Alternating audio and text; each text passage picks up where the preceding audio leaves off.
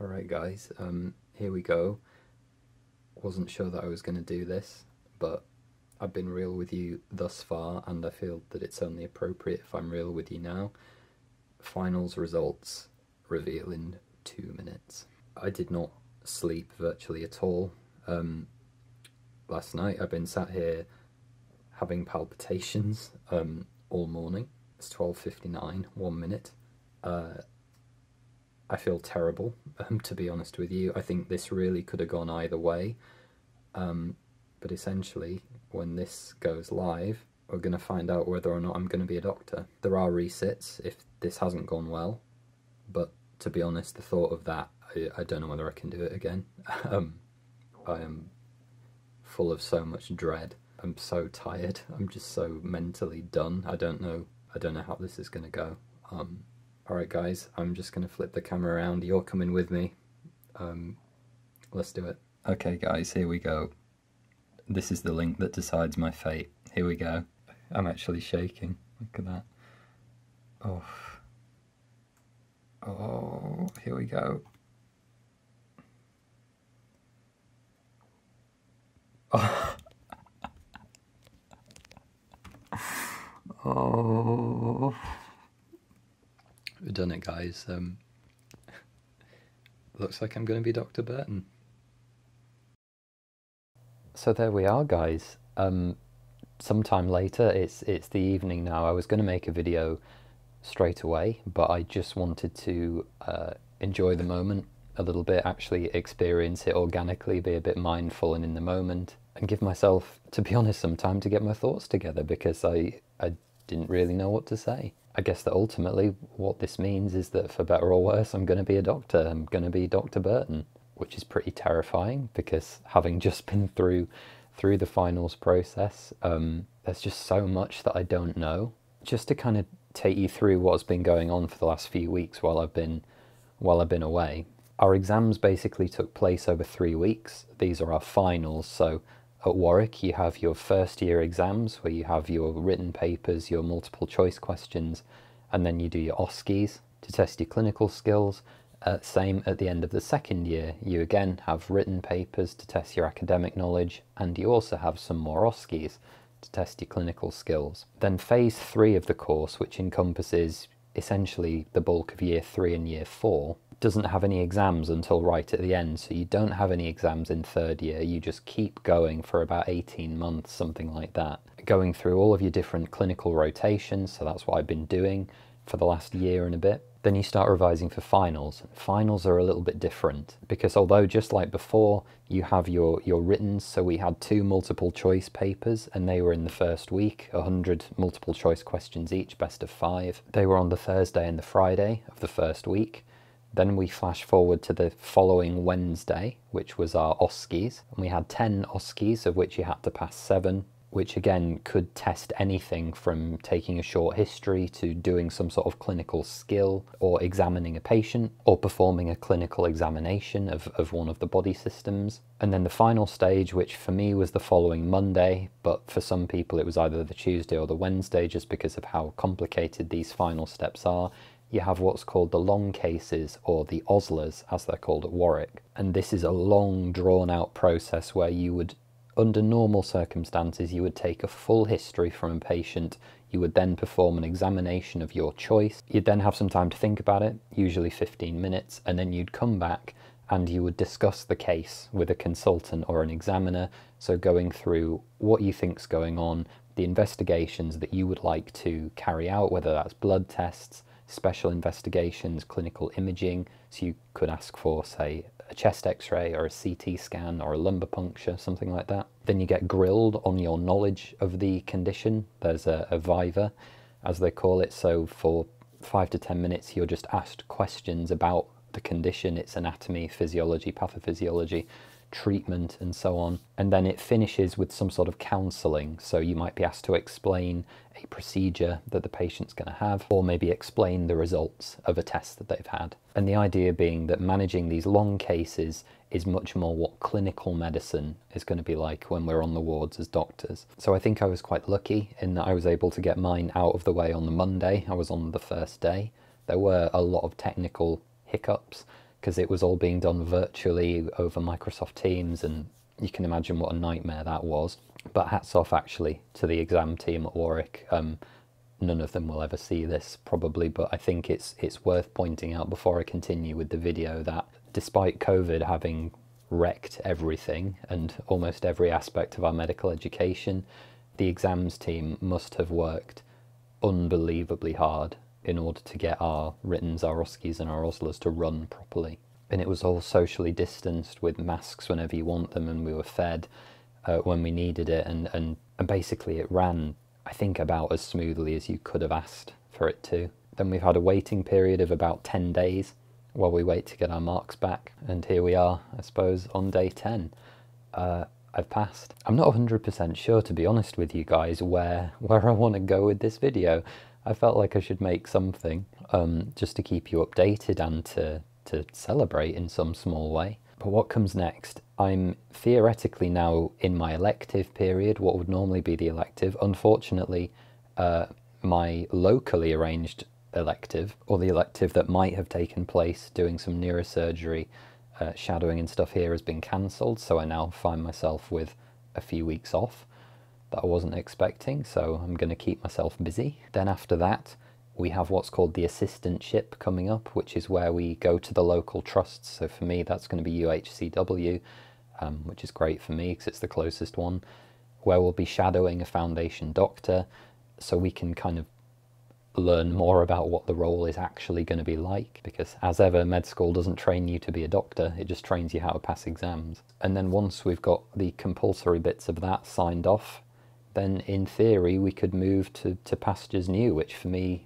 will mean probably mid-July, moving up to Newcastle. I've got my eyes on a place which I'm really excited about, and I really hope that I'm able to go to. But what I will say is that I am just so overwhelmed with relief to be done. It's actually not the last exam that I will sit during med school, because I still have my prescribing safety assessment, the PSA, which is a national exam that all medical students have to take in order to be able to prescribe, which I haven't passed yet, because for many of us it was delayed due to COVID, or we could elect to delay it until after finals, which I did. So I've got that on the 10th of May. I'm not especially worried about that.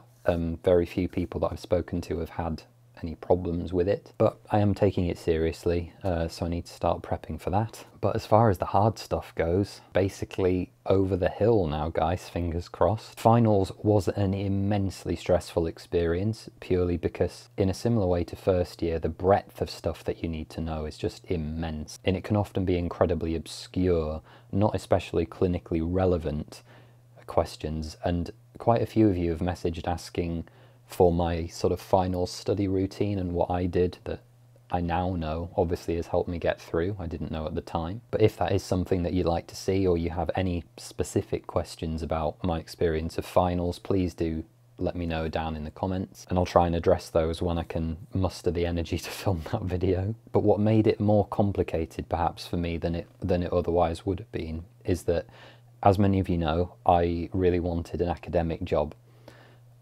The academic foundation program, which I'm still absolutely over the moon. I got my top choice of programs in the centre, the exact centre where I wanted to be, which I'm obviously super proud of.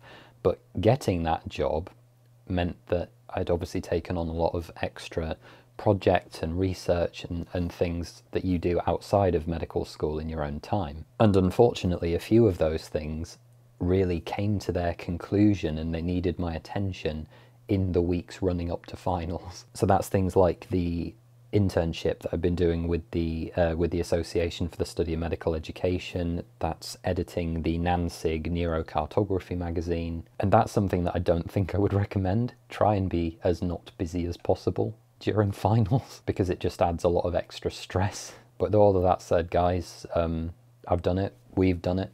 This has all been a collaborative effort.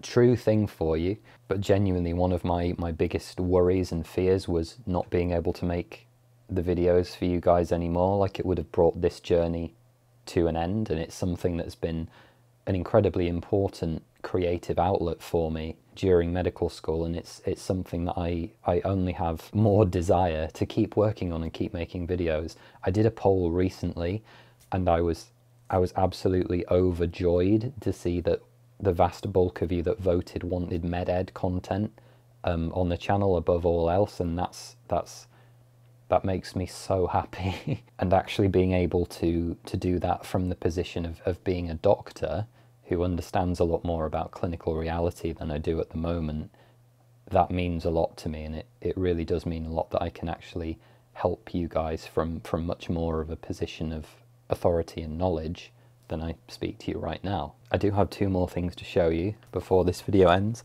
I made reference in my first year to this. I made a comment that if I could look after this duck and not have it come to any harm or lose it before the end of medical school, then I probably deserve to be a doctor, or at least I'm safe to be looking after patients. And I don't know, at least I've made it to the other side of exams, and the duck has come with me safely and securely. I'll just put him to one side, because the other thing that I have here, and I've not looked at in a very long time, when I came to medical school, my mum got me these, and you won't be able to see. These are some cufflinks which say "Trust me, I'm a doctor" on them. So obviously finishing medical school, getting through my final exams, and actually being able to wear these. I don't know in what context I would wear these, but just having come to the other side and having been deemed satisfactory, which is the highest level of praise that you can receive during medical school, the feeling is just something else,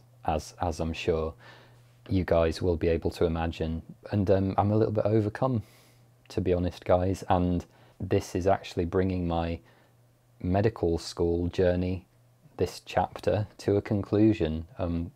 The whole reason why I even made the YouTube channel at all was so you could see someone going via grad entry medicine, which was sort of poorly documented online at the time, as you know, that you could see someone through their application process, through getting in, through the realities, the ups and downs of medical school, and hopefully come out of the other side intact and all right. And that was always the goal. And to be approaching, you know, I've not graduated yet, I've not left medical school, but that moment is coming. It's coming within a matter of weeks, and then it will be the start of a brand new chapter for my life, and for hopefully what you guys will see, because I'd love to take you with me, obviously, on that journey, and very much plan on doing, and transitioning into life as a doctor.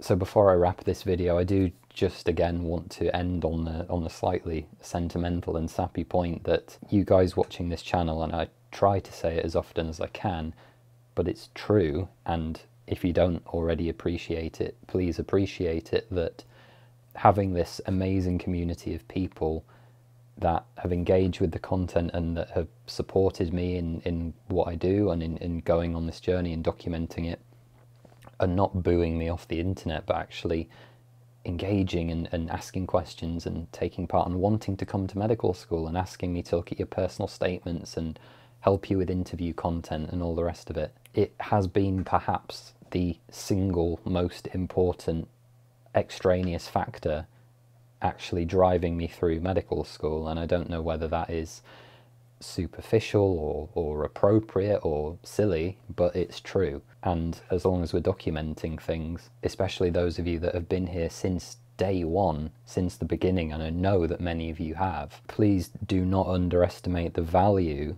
that you all have to me as a medical student, as an incoming doctor, and as a creator, because I have absolutely no doubt that I wouldn't have got this far, and I wouldn't have been able to do the incredible things that I've been able to do without the support and the motivation that comes from you guys watching, because it's absolutely true. It is. So thank you guys. I'm just going to sign this off, but we've done it. Made it to the other side. So I'm Ollie, I'm a fourth year medical student at the University of Warwick. I'm not going to be one for very much longer, and that's a little bit terrifying. So take care, guys. Thank you for watching this ramble. It's already gone on far too long, but thank you from the bottom of my heart for coming with me on this journey and for being part of this process. Thank you.